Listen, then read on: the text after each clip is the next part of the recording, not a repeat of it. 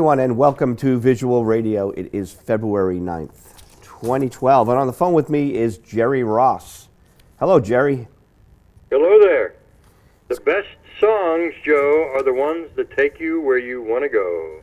So thank you for inviting me in. We got a lot to talk about tonight, Jerry. We got the Beatles to talk about. I want to talk about Colossus Records. I want to talk about Bobby Hebb. Spanky and our gang. You just talked to Spanky a few weeks ago. Yes, I did. She's been a guest on this show many times. She's just doing great. She's just amazing. I enjoy talking to Spanky. We make sure that we touch base at least more than one time a year.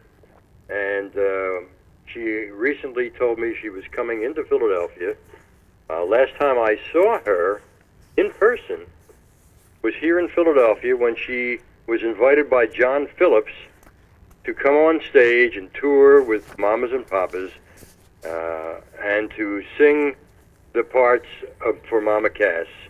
And of course, Mama Cass could never be replaced, but when Spanky Elaine McFarland appeared on that stage, you knew that a star was still shining.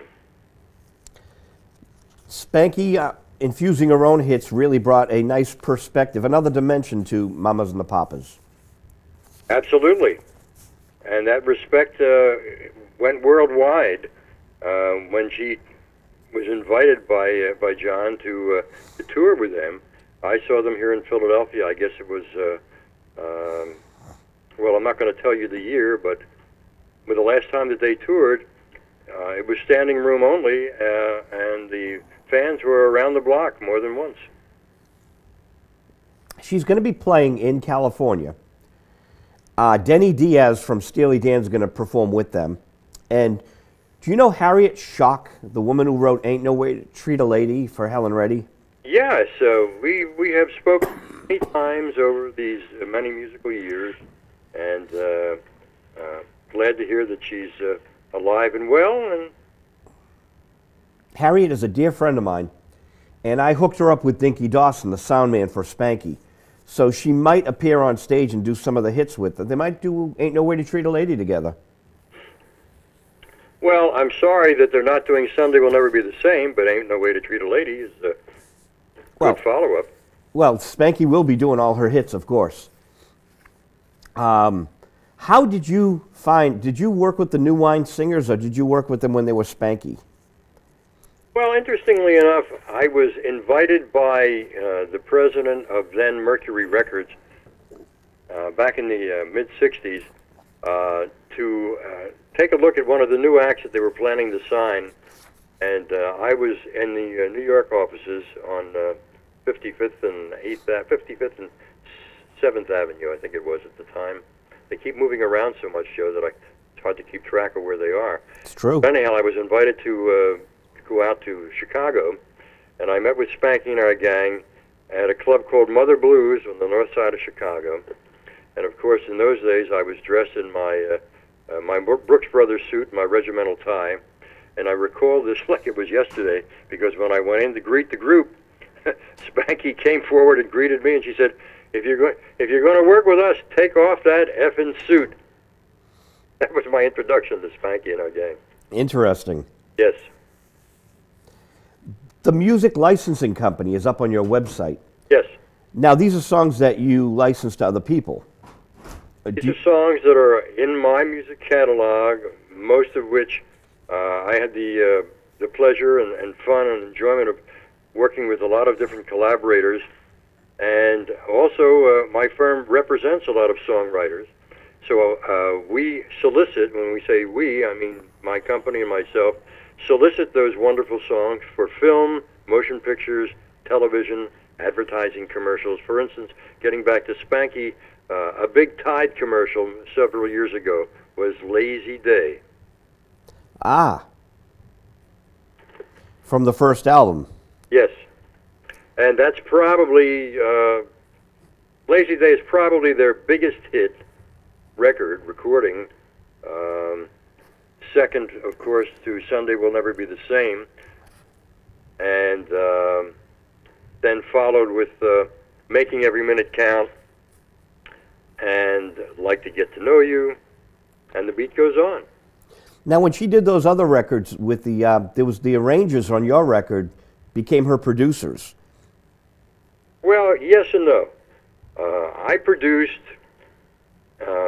some of my favorite arrangers, who I'm still in touch with today and love them dearly because they were so helpful and, once again, great collaborators with me, Joe Renzetti and Jimmy Wisner.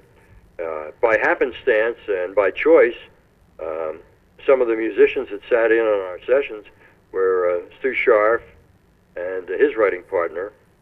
And when I made a decision to start my own companies, and I was leaving Mercury, it was Mercury's decision, not mine, to go on with other producers who they could more or less control. They couldn't control Jerry Ross because I was producing hits. They were only looking for records. I was trying to develop artists, and that was one of the areas that set us apart. Anyhow,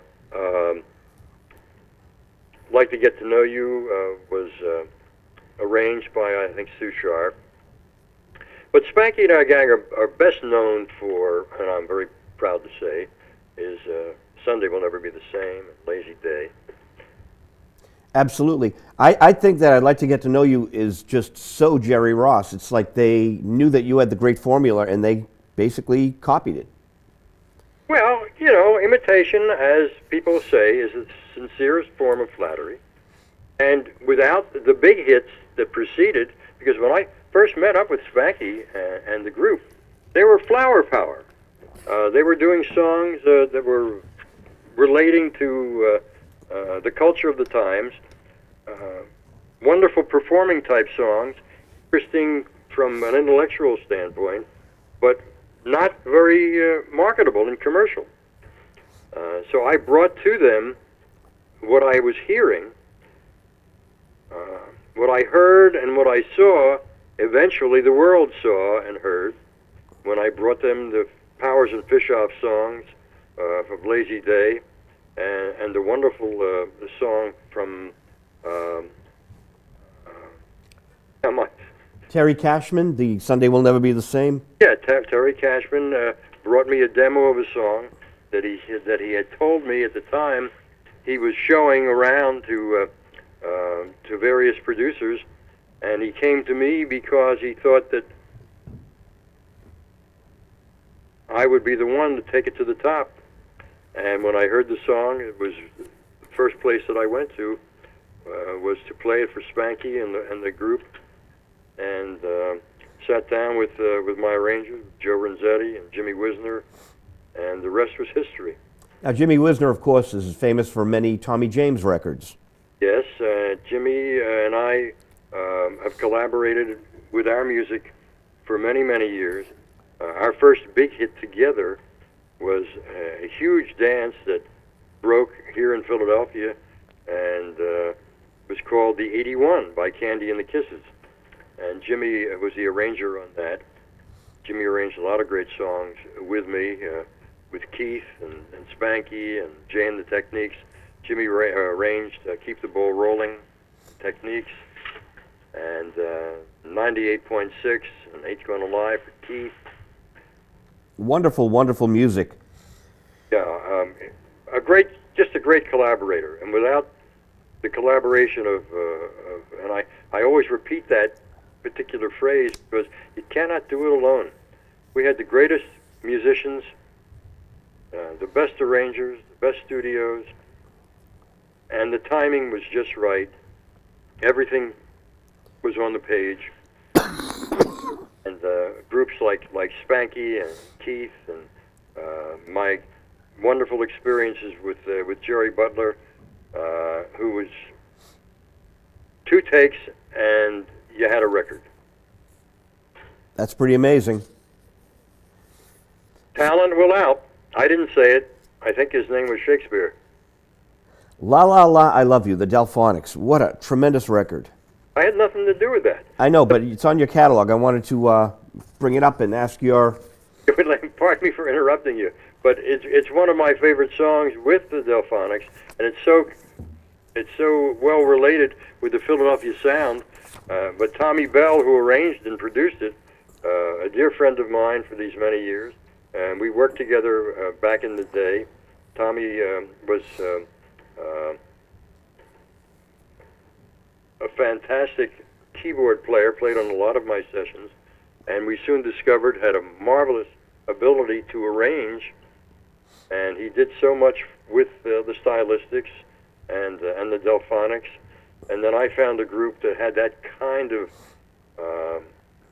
sound out of Trenton, New Jersey, called the Courtships, and their recordings of some of the things that I did with them are in my Yo Philadelphia CD that I'm very proud of.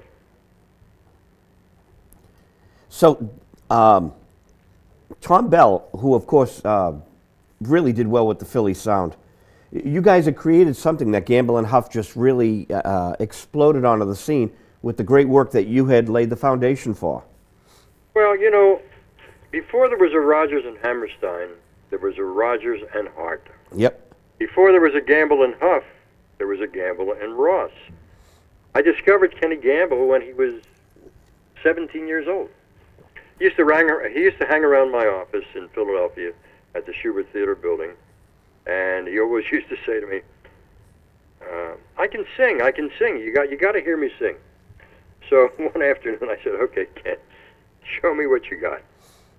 And he started to sing, and I said, "Wow." He was like a young Jerry Butler, like a young, who am I thinking of, with Mercury that had so many wonderful hits. Just a great baritone. And I was pleasantly surprised. So we started to collaborate together.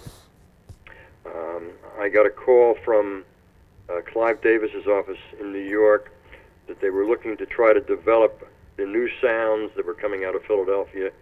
And I, at that time, was responsible for developing some new young street corner doo-woppers. I produced a record that is a classic called "When We Get Married" by the Dream Lovers.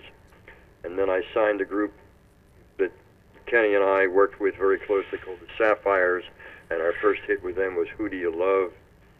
And then we did the 81 with the Candy and the Kisses. So Columbia and most of the majors, then and now, were never leaders. They were always followers. And Clive liked what I was doing, so he brought me up to New York, and he said, "Let's make a production deal where we can develop and distribute your music worldwide, where it's very difficult for you to do it independently." So the first artist that I brought him was Kenny Gamble. And Kenny and I and Jimmy Wisner went into Columbia Studios. Kenny and I sat down and wrote a song called "You Don't Know What You Got Until You Lose It," who I later did with Jerry Butler, and it's on Bobby Hebb's album, one of my favorite compositions. And we released it on Columbia, and it did rather well in Philadelphia and New York, but it didn't do what we really anticipated it to do. Kenny and I wrote together and collaborated together for almost 10 years. And Huff was our keyboard player. Ah. Huff and Tommy Bell played keyboards on many of my sessions. And at that time, it was Gamble and Ross that was doing the writing. Kenny didn't start producing with Leon until maybe 3 or 4 years into our relationship, when I moved to New York. And first met, was brought into New York by my mentor, Shelby Singleton, who also, like Clive, wanted me to bring into the Mercury organization the street corner doo-wop and the new pop sound that was coming out of Philly. Sound of Philadelphia is what they called it. And I was the other sound of Philadelphia before Gamble and Huff. But Kenny and Leon started their label, Philly International, in 1972. Kenny and I met and worked together in 1963 when I brought him to Columbia. And then when I went to New York, one of the first artists that Shelby wanted me to to work with was an artist that they were thinking about signing. His name was Bobby Hebb, and Bobby and I sat down together, and I said, show me what you got. And we went into a little demo studio in New York, and we laid down with Bobby and his guitar and me about 10 songs, one of which was Sunny. And therefore was the magic. So we recorded Sunny in early '66, and the musicians on the date are now part of a classic. Sunny went to #1 all over the world. According to BMI, there are 565 recordings of Sunny. And Sunny is in the top 25 of all-time hit records in the last 100 years. It is an amazing story. Amazing. The other 10 songs, have you listened to them lately? I listen to them not lately, but from time to time, and wherefore comes the next Sunny. And that brought me to another behind-the-scenes story when we learned that Sunny was climbing the charts very quickly, and Mercury requested an album from Bobby and myself. And I sat down with Bobby and I said, okay, I said, this record's going to go all the way, maybe to #1. I said, we got to do a follow-up. So let me hear some other things that you've written. And Bobby played some songs for me, and I said, Bobby, God willing, you'll write another Sunny, but so far I haven't heard anything that really is going to establish you as a recording artist. And until you do that, let me show you and play for you some songs that I've been holding that I think me as a songman, so to speak, would like to have you hear, and I'd like to go in and record them with you. So I played him a song called Apples, Peaches, Pumpkin Pie, and Bobby immediately said, I don't know, I'd really like to record songs that I wrote. And I said, well, until you do that, we have to really go into your bag of tricks and come out with a second song. And of course, as you know, Joe, Bobby's roots came out of Nashville, and my country roots, and love the country music as many do. One of my favorites was Satisfied Mind, and I said to Bobby, why don't we redo this in today's generation? We'll be hearing it basically for the first time. And of course, it's in the Bobby Hebb Sunny album. And it did rather well. It got some nice exposure, but it wasn't the hit that we wanted it to be. Oh, it was top 40. Porter Wagner had a #1 hit with it in the 50s, right? I don't really think that it was Porter Wagner. Satisfied Mind seems to be in my head, and I just can't come up with the name right now. But hopefully, before our conversation passes us by, I'll remember who did the original record. So yeah, Satisfied Mind went to top 40. But I remember 6 years later, your song "Love, Love, Love" launched off of the Sunny album in England and went top 35. Yeah, well, when I said to Bobby at the time, well, if you don't write it, I will. And one of the songs that I presented to Bobby was "Love, Love, Love." It's in the album, the original Sunny album. And like I said, I dream of it, I see it, I hear it, and eventually the whole world heard it. And "Love, Love, Love" became a huge hit in what they called Northern Soul, and still is very popular in the United Kingdom. Now, it's such a perfect record for the time in America, but it didn't come out as a single, did it? Or maybe it did on Mercury. Well, you're the maven, you're the trivia expert. I don't recall. I'm under the weather tonight. That's my excuse. Usually, I'm under the weather tonight. It sounds like a song. there you go. Write it down. But "Love, Love, Love" should have been a hit. It's got that same flavor as Keith and Spanky. A sunshine pop, they call it. It's very sunshine pop. It was in the pocket, but like many things, timing was everything, and the extraordinary thing that happened when I said to Bobby, well, if you can't do Apples Peaches, I'm going to find Mickey Mouse in Back Porch, Idaho, and they're going to have the hit. And so, lo and behold, a DJ friend of mine in Allentown, Pennsylvania, who from time to time would hip me to a new young act that was appearing in one of the clubs or venues, sent me Jay and the Techniques. And when I brought him into the studio, we taught him the song, and ready or not, here I come. Gee, it used to be such fun. And a lot of people said, I don't want to sing a song about a fruit. And I said, it's not about a fruit. It's about love. It's about finding that gal and chasing after her and catching up to her and say, ready or not, here I come. Became a worldwide hit. As a matter of fact, Jay and the Techniques have been working off of that song for the last 30 years or more. They just returned from a tour in Japan. Now, is my friend Rick still working with Jay, the guitar player from Florida? As a matter of fact, he's graduated to become their manager. Works with them very closely. They do a lot of tours. They do some cruises. They play, as a lot of the 60s memorabilia acts are doing today, they play a lot of nursing homes, believe it or not, for that generation, which was my generation, who loves the music, absolutely loves the music.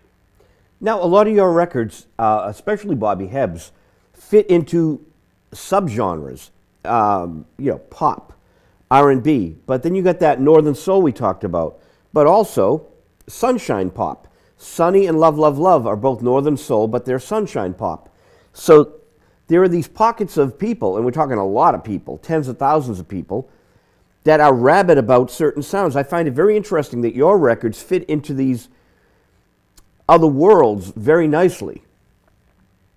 Well, at that time, and it was truly by accident, I didn't do it intentionally, you had Beatlemania had hit the world of music. And I went in a totally other direction and just thinking and trying to tell my stories. I used to call them 3-minute soap operas, and tell my stories in the manner in which I would reach that generation.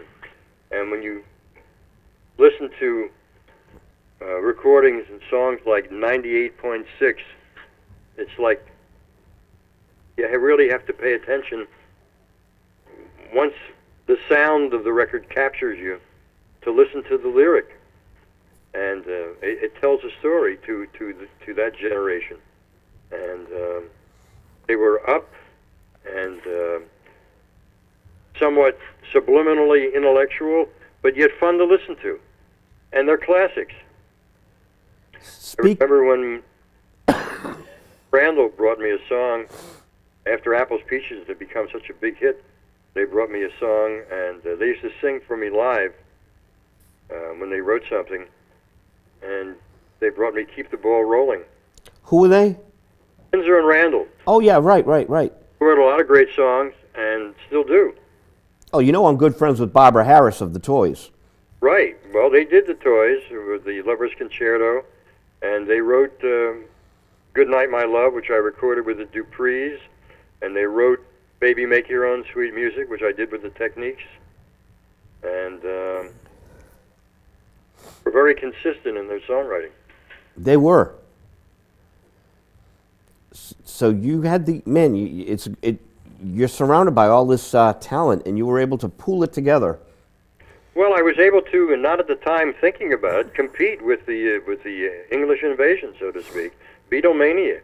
And the expression that Kevin Bacon talks about all the time, 6 degrees of separation. 6 degrees of separation. Everyone, everywhere, some way, somehow, is connected.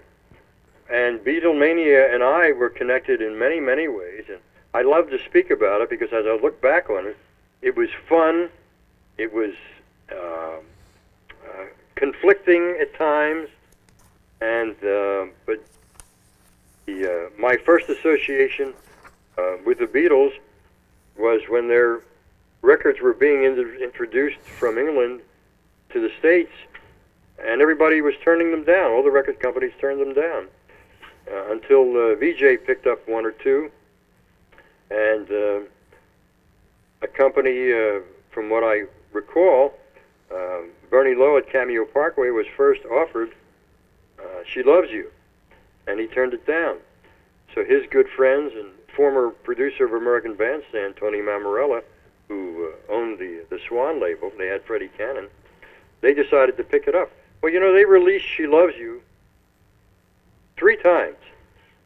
But the third time they released it, I had produced a record which I had licensed to them, which Kenny Gamble and I wrote, and I produced, called Who Do You Love by the Sapphires. And it was breaking real big. It was climbing up the R&B charts. It was already top 10 and was starting to cross over. And Swan decided to re-release She Loves You because it was the other Beatles records were breaking off of VJ.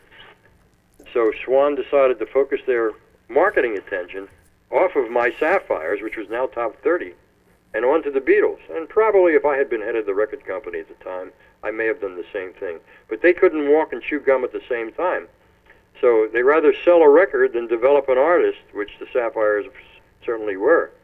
So the Beatles' She Loves You went #1, and I went out the door and took My Sapphires to ABC Paramount, where we recorded Thank You for Loving Me, and Got a Lot of Love, a lot of wonderful songs, which Wisner and Renzetti arranged along with me. That was my first counterpunch from the Beatles. And then my good friend from Allentown one more time sent me a group that was, they were college students from upstate Pennsylvania. They called themselves the Rondells. Oh, okay. And I really liked their music. They were Beach Boy-like with a surfing sound. And I caught them at a club in Atlantic City, and I really liked them. So I recorded the Rondells, did some great tracks with them, which are in my Yo Philadelphia CD, by the way. You get a chance to hear them. I enjoyed the group and believed in them so much, and so by happenstance did Brian Epstein. He liked the group so much that he took them away from me, had them breach their contract, and told them that he was going to make them stars, and he changed their name to The Circle. I did not know that. Red Rubber. And the record became a huge hit, and of course they were tied in with the Beatles and toured with them. But we sued them for breaking their contract because we had them for management and for production, and the Rondells became The Circle. So that was my next encounter with the Beatles. Then came Bobby Hebb and Sonny, went #1 in Cashbox, #2 in Billboard, #1 in Record World, and was nominated in 1966 for a Grammy, as you may or may not recall. I did not know it was nominated for a Grammy. Nominated for a Grammy, Bobby Hebb and myself, but we didn't make the cut.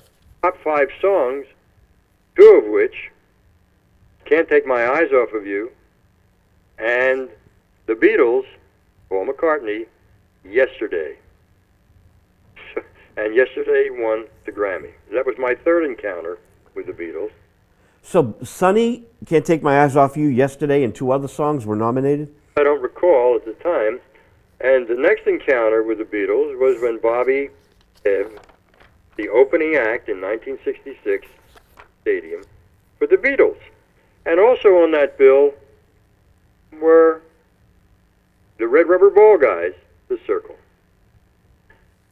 So my encounter with Beatlemania went on and on and on. And of course, Bobby toured with the Beatles for the rest of the tour. But interestingly enough, just recently, it just goes to show you that what goes around does come around. Through music connections, as they have over the years, the city of Philadelphia came to me indirectly to ask Paul McCartney to come to Philadelphia to accept the Marian Anderson Award. Wow. Which he did not acknowledge and he did not accept. Shame on Paul. who we're competing with tonight. He has a big webcast of his new album. Did you know that? Yeah, well, I think his new album just came out. He did a number of standards.